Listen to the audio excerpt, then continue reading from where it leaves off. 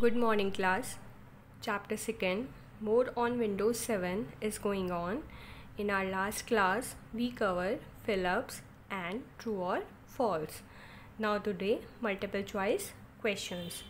So, your first question is, to free up disk space and help your computer to run faster, use disc space को free करने के लिए and अपने computer को fast run कराने के लिए आप क्या करेंगे? Your options is a window media player, B disc cleanup, C Windows media centre. आप किसका यूज़ करेंगे?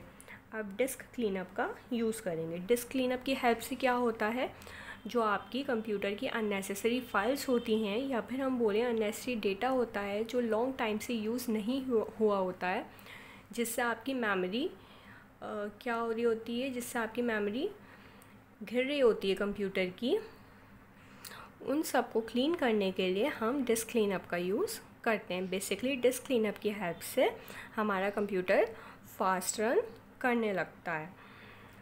Next is the dash feature allow you to peer past all your open windows straight to the Windows desktop। किस feature की help से आप straight Windows desktop पर पहुंच सकते हैं? Options uh number first jump list, second arrow peak, third Windows media centre. Correct option is arrow peak. The arrow peek feature allow you to peer past all your open windows straight to the Windows desktop.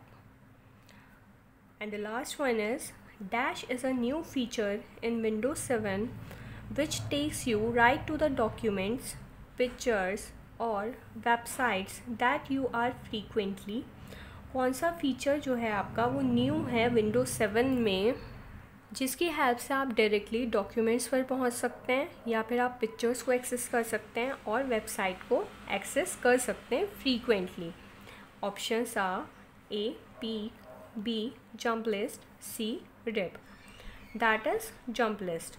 Jump list is a new feature in Windows 7 which takes you right to the document, pictures or website that you use frequently.